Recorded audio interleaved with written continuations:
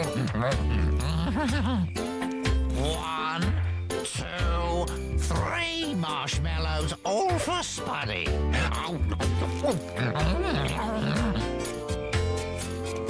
That's a nice campfire, Wendy. Oh, thanks, Spud.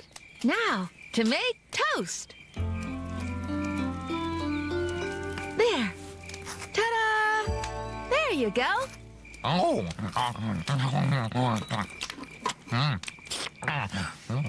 Now for dessert.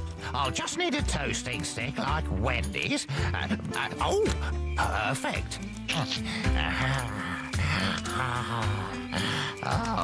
Oh!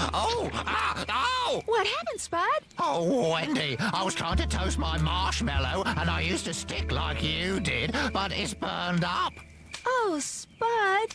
You shouldn't use a dry stick to toast something. You need a green stick, like this. Green wood doesn't burn so easily.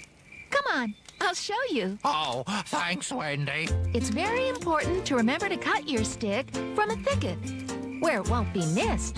Oh, look, that looks like a good one. It sure is, Spud. You should cut it close to the ground and leave a smooth edge. That way it can grow back more easily. Thanks, Wendy. Oh, my last marshmallow. Wendy, you should have it. Why, thank you, Spud. I know. Why don't we share it? Oh, I like sharing. Oh, delicious, Spud. You know, Wendy, I think I'm actually quite a good cook. Oh, Spud.